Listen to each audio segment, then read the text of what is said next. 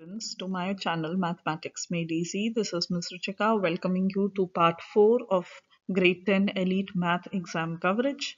In today's video, we are going to be covering for chapter number 1 or chapter number 7, matrices and determinants and linear equations, all the important questions which will help you for your exam. So these are the questions taken from pages 23 to 58. We are going to start with matrices, move on to linear programming.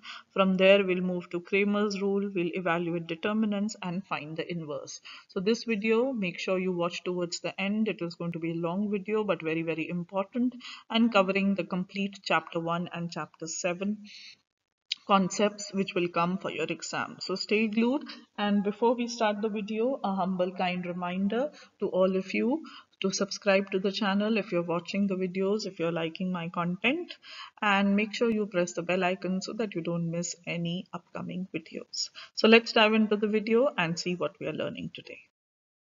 So let's start with the first and the most easy questions. So state the dimensions of the matrix given below. So when we talk about dimensions, we need to say the row multiplied with the column. So how many rows? Let's write here. We have R1, R2, R3, 3 rows, C1, C2, C3, C4. Remember, rows are horizontal like this, going from left to right, and columns are vertical, going from up to down. So therefore there are 3 rows and 4 columns. So the dimensions will be, for this question, 3 cross 4 or 3 multiplied with 4. So C is the answer. Now what is the entry at B23? B23 means second row. The first element denotes the row, the second element column. So third column. So second row means R1, R2, R3, second row, C1, C2, C3, C4, third column. So second row, third column, element is 4, so B is the answer. So B23 element here in this question refers to element at the second row, third column, which is 4. Answer. Next question again is very, very simple. You need to state the dimension. So you need to say row multiplied by column, how much? So 2 rows, 3 columns. So this is 2 cross 3. 3 rows, 1 column. So this is 3 cross 1. I hope you can understand R1, R2, R3, but only 1 column. So such a column, such a matrix is called column matrix, which does not have any more columns, just 1 column. Then 1, 2, 3, 4, R1, R2, R3, R4, C1, C2, C3. So 4 cross 3.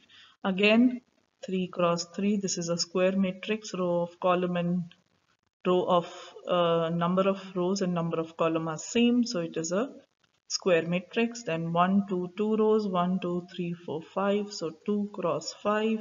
1, 2, 3, 1, 2, so 3 cross 2. These are the dimensions of each matrix. Now, provide an example of each of the following. So you have to give one row, means it will have only one row. So any number of column is okay. Let's write some elements, 5, 10, 15. So it just has one row but 3 columns. So that's a row matrix. Now, there is no specific answer for question 9. You can have more than one answer. So I'm just giving you a sample answer here. Now, column matrix, I've already told you this is a column matrix. So that can be an example. Square matrix, again I've already told you 4 cross 4 here means 4 rows, 4 columns.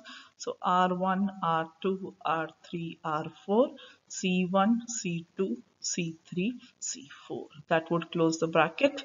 So any numbers 1, 2, 3, 4, 5, 6, 7, 8, 2, 4, 6, 8, 9, 2, 3, 4. So I have written 4 rows, 4 columns. So this is a 4 cross 4 matrix having 16 elements. Now again for question 17 to 22, you have to find the order triple XY or XYZ. Here you are going to use the concept of equal matrices. So if two matrices are equal, you see the equal to sign, means the element at the same position is equal. So 4x will be equal to 12. So your x is 3 here. 3y equal to negative 1. So your y is negative 1 over 3 here. That's the solution. So your x comma y is 3 comma minus 1 by 3. Let's do next one. 2x is 5. So x is 5 by 2. You can write in decimal also, 2.5. 3 is equal to 3y. So y is 1. Then 3z is equal to 9. So z is 3. So here the ordered triple is x, y, z. So 2.5, 1 and 3. That's your answer. Let's do one more, this one, and then we'll do this one also. So this element is equal to this, means 4x minus 3 is 9. 7 is already 7, we don't get anything from there. 3y is minus 12, so y is minus 5. One variable is solved. From here you may solve for x, take 3 to the other side, 12, so x is 3. Now for z, you use this point, so 13 is equal to 2z plus 1. So 2z is 12 or z is 6. So from there you get x, y, z for the question 22 as 3, minus 5 and 6. Let's do the last one, this one. So 2x plus y is 5 and x minus 3y. So x minus 3y is 13. Now in order to solve this we can use elimination. So here you multiply this whole equation, second one by 2. So it becomes 3 2s are 6. I'm just replacing here because I have less space, and then you just subtract the 2. So when you subtract, this cancels, sign changes, this becomes 7y is equal to 5 minus 26, which is minus 21. So y is minus 21 over 7 or minus 3. So x is equal to 3y plus 13. Put the value and solve the equation. So 13 minus 9, that is 4. So what is the solution set here? Let's highlight. Y is minus 3, x is 4. So x comma y, the ordered pair gives you 4 comma minus 3. Answer for 21. Okay, so now for Cramer's rule, we are going to do some questions. And before we go on to those questions, I would advise you to refer to Cramer's rule part 4 video. The link I have put in the description box. This was made around 2 weeks back.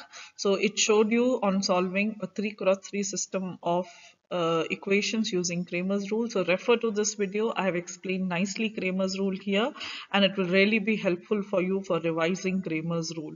Do watch the video till the end, and it's a must watch video for all students. So these are the questions from Cramer's rule in your end of term coverage. We are going to be solving question 18 and 19. Similarly, remaining questions you will solve. I will give you the answer key for all these questions so that you can check your answer. Try them in your notebook, solve them step by step and check your answer. So for Cramer's rule, you have to learn the formula, and as you see in the video link which I have shown for you for Cramer's rule, x is found by this a value which is determinant of this divided by this, determinant of this divided by this is y, and determinant of this divided by this is z. So here a, b, c refer to the coefficients of x. Similarly, your D, E, F refer to the coefficients here, and so on. The coefficients on the right are your also found by using these values. So just substitute the values, divide them, simplify the determinant. Do watch the video in which I have shown you how to evaluate 3x3 determinant. Solve the value, use a calculator to evaluate the determinant, and your x value comes out to be 2 divided by 9, y value comes out to be negative 4 divided by 3, and z value comes out to be negative 1 comma 3. So the ordered pair x, y, z represents your solution set, which is given by this. So please watch the Kramers Rule video where I've shown in detail how to learn the formula and how to use it to solve such questions. Also, in your end of term coverage, these questions 20, 21, 22, 23, 24, and 25 are also given. So I will provide you with answer key in a similar way. You will solve Kramers Rule using the video and using the formula that you saw in the previous slide. So this is the answer key for some of the questions. So question 19, the answer for x, y, z is this. So the x value would be 66 over 7. The y value would be negative 116 over 7. The z value would be negative 41 over 7. Similarly, for 21, x value is negative 4, y value is negative 2, z value is 8.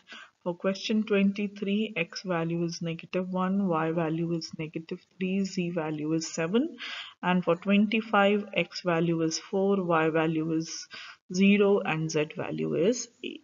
So this is the answer key. I hope you are getting the same answers. Do refer to the Kramers Rule video which I have shared with you so that you understand how these questions are solved. Next, we move to the questions where we have to check or determine whether the matrices are inverse or not. So from your math book, the questions 1, 2, 3, and 4 are taken in end of term coverage. Again, I had made a video specifically on this topic. So refer to the link. I will put it in the description box, and also refer to this video. I have put the screenshot on inverse of a matrix 6. It was put in my channel 2 weeks back, so watch the video so that you get to know how to answer these questions. So if you have seen the videos carefully, you will know that A and B will be matrices, will be inverse if A multiplied with B is the identity matrix, which is 1, 1, 0, 0. So let's check that. Here the answer would come out to be no. So we multiply A with B. I hope you have seen my video on multiplication rule. I'm going to quickly repeat for you how to multiply 2 cross 2 matrix. So here you take first element with this one with this one. So first row of the first matrix get multiplied with first column here. So 2 multiplied with 1 plus 1 multiplied with 2. Similarly for this one, this row will be multiplied with this column, 2 with 2 plus 1 with 1. Negative 1 with 1 plus 0 with 2, and negative 1 with 2 plus 0 with 1. So how much is this matrix? It comes out to be 2 plus 2, 4. Here it is 0, so negative 1. Here it is 4 plus 1, 5. Here it is negative 2. So it is not coming as identity matrix, which is this. So they cannot be inverse. So answer is no. Let's do one question where answer is yes. So this is answer 3. Here you have the matrix minus 1, 0, 1, comma minus 1 given, and the other matrix is also given as this. So multiply them. What is the result? Negative 1 with negative 1 will give you positive 1. This with 0 will give you 0. So only this. Negative 1 with negative 1 would give you 1. This with this would give you minus 1. Then 1 with this is 0, this with this is 0, 0 with this is 0, negative 1 with this is 1. So the matrix you are getting is 1, 1, 0, 0, which is identity. So yes, now you can also multiply the other way. This was F multiplied with G. You also do G multiplied with F, and that will also come as identity. So both are equal to identity. So yes, by definition, G and F are inverse matrices. So in this case, answer is yes. These two cases also you check, it will come out to be no. So that's your answer key for question 1 to 4. In a similar way, you can check for these questions whether they are inverse or not. You will use the same logic. Let me do one question here for you, this one. So answer 16, and then I will give you answer key for the remaining question. So we are multiplying R with S. So first I write R matrix like this, and then I write and multiply S matrix 2, 4, 4, 2. So let's multiply. So first we are going to multiply. Let me change color.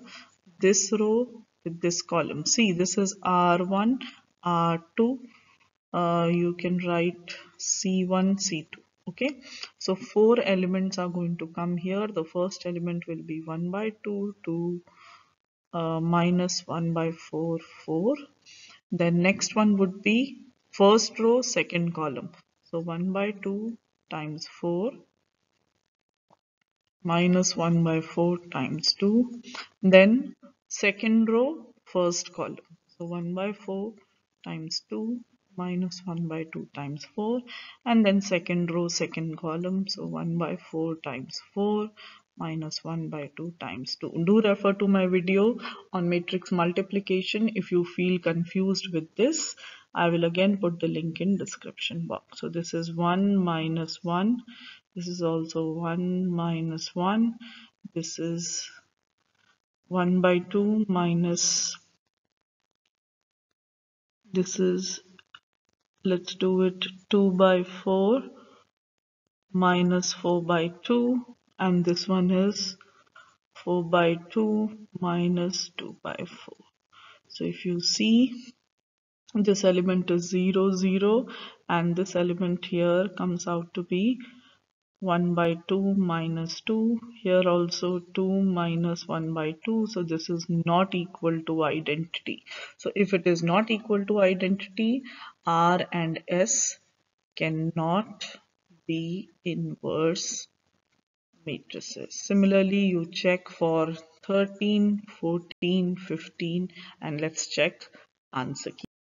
So if you check the answer key for all the parts 13, 14, 15, 16, no, they are not inverse. So all of them are not inverse of each other. The end of term coverage part 4, which was on the lesson of matrices and determinants. Next coming up is part 5, which will be on conic sections. So stay glued to the channel. Make sure you share this video with all your friends who are giving exam. Give the video a thumbs up if you found it useful, and press the bell icon not to miss the upcoming part 5 of conic sections end of term coverage. Till then, this is Ms. Ruchika signing off from today's session. See you in my next video. Bye students.